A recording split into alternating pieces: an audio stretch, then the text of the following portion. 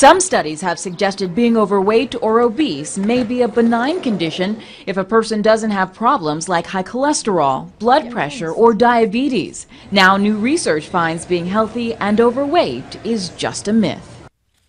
We're a nation and a people that no matter how we want to deny it, we live and make decisions every day based on optics. How somebody looks changes our perception of them drastically. And the biggest part of that consideration, usually body weight. A lot of numbers and studies telling us how dangerous it is to be overweight. But there are those who would like to hit the pause button there for a moment and consider that a few extra pounds might be a good thing. Our guest is professor of magazine journalism at the S.I. Newhouse School of Public Communications at Syracuse University, also author of the book Body of Truth, How Science, History, and Culture Drive Our Obsession with Weight and What We Can Do About It. Harriet Brown. Harriet, pleasure to have you on the show.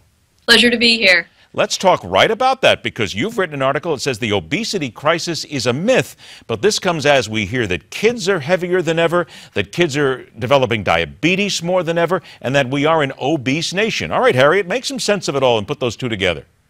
Well, Americans did get heavier during a period between about 1980 and 2000. That rise has stopped, plateaued.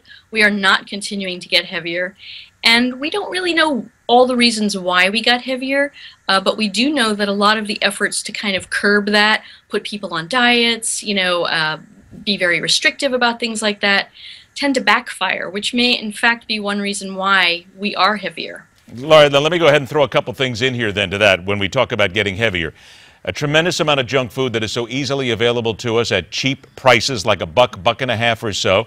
We're eating poorly even at home. And I'm going to go back to the lack of physical education, because it used to be in school, at least, I always had to take PE. You don't have to do that anymore, and kids are basically sitting on their butts with Game Boys at this point. I mean, isn't that all part of the reason how we became a heavier society? I think what that is it's part of how we are becoming a less healthy society, but whether it's actually driving the rise in our weight seems pretty unlikely. But I think one of the important things to remember is that it's true for all kids. All kids need more physical activity.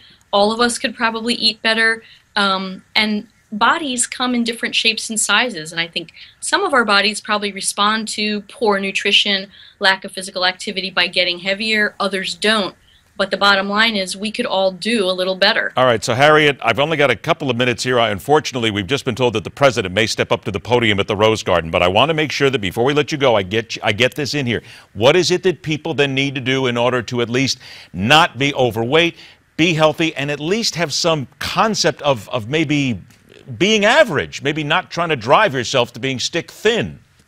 I think the key is to separate health from weight. We can all do things that make our health better. Get some activity in your life, activity you enjoy. Eat well. Don't deprive yourself. Eat well. If you do those things on a regular basis, you might lose some weight, you might not, but you will be much healthier, and that's really what we're going for. Isn't the basic thing here still just moderation? Don't overdo.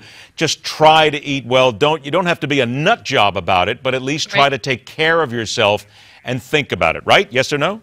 Yes. Okay, there you go. The book is Body of Truth, How Science, History, and Culture Drive Our Obsession with Weight and What We Can Do. Harriet Brown is the author. Harriet, thank you so much for joining us. We're going to come back and address this again at another time, because Harriet was supposed to be with us once before. We had a breaking story. Now we have a breaking